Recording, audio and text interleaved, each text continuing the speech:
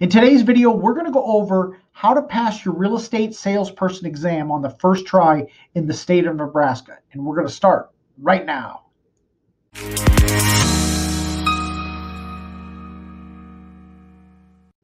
Now, the state of Nebraska offers two types of real estate licenses. You can get a broker's license or a salesperson license. Now, in today's video, we're going to talk about the salesperson license. Now, let's talk about some of the requirements in order to obtain your real estate license. First, you have to be a high school graduate or have a GED, and you have to be 19 years of age or older. And the next requirement is you have to successfully pass a criminal background check by the state patrol. Okay, and you'll also have to complete 60 hours of instruction, which will consist of 2 courses, and another requirement, and this just recently passed, and that is you'll need to complete another 6 hours of class on professionalism. And then after you're licensed, you have to take an additional 12-hour class on the business within 180 days of obtaining your license. Now let's go into some of the tips and strategies and talk about timing, because that's very important in order to pass your exam. Now, I'm a big proponent of taking your classes in person. Now, you'll have choices of different classes, and I think you want to maintain your focus on taking 2 specific courses. You want to take principles and practices, and you want to take sales and brokerage. And here's why. Real estate principles and practices, the exam is broken down into 2 parts. There's a state portion and a national portion. Principles and practices will take care of going over the material on the national portion, and real estate sales and brokerage will go over Nebraska license law. So you definitely want to take those 2 courses. And now we're going to talk about timing and strategy. Register and take P&P, principles and practices. It takes about a month to complete the course. Okay. It's 2 nights a week, and it's over 9 class periods. Now, once you have registered for the class, get your textbook right away and start reading and studying even before you go to your first class. And then the other thing you want to do, and this is important, is there's a video channel. I'll include a link in the description, and I'll leave a card for it above. But you want to start watching videos on the real estate classroom. Now, this channel was put together by Paul Volcheski, and he does a fabulous job of going over some of the materials. So you want to watch those videos over and over and over and over again to reinforce those principles. Okay.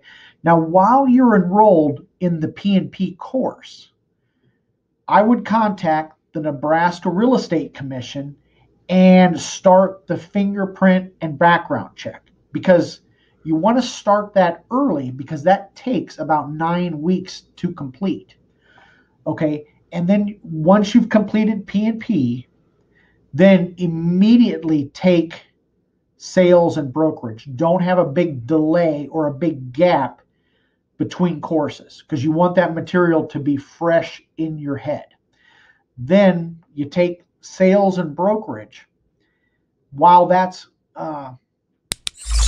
you take that course, then your background check is going on at the same time.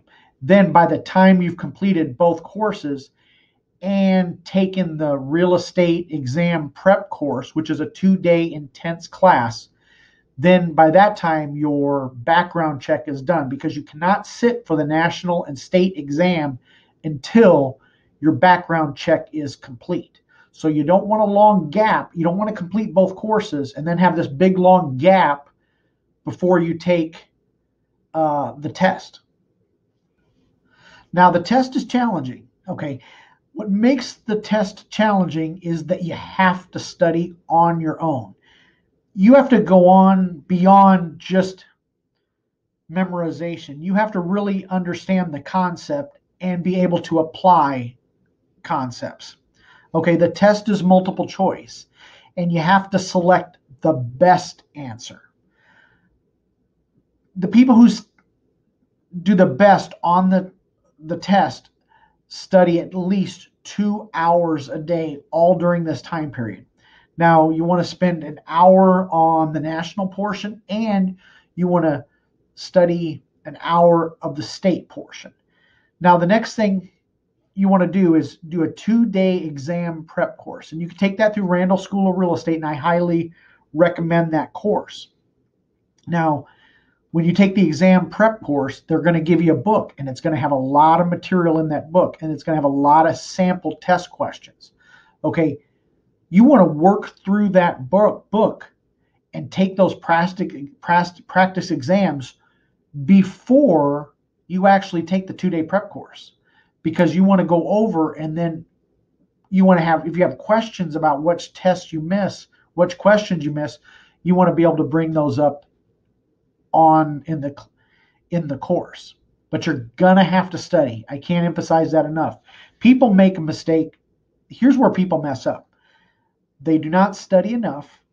And this is not like college where you can just show up or take both courses and then just kind of wing it. You got to really understand the concepts. The other way people mess up is they wait too long in between the courses and before they take their exam. So it's going to be like taking a drink out of a fire hose. It's going to be intense, but you got to, otherwise, some of the concepts are perishable. If you wait too long, you're going to forget stuff. Okay. Another way they mess up is they don't start that background check soon enough. And again, it delays the process. And then here's the other way that people mess up. It's exciting getting your real estate license, and everybody wants to get out there and start making money and everything, but sometimes people get ahead of their skis.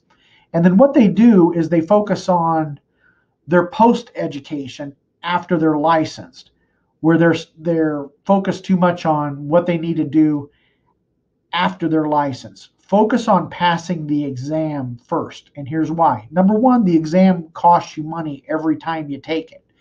And if you fail the exam, that could postpone your career another month.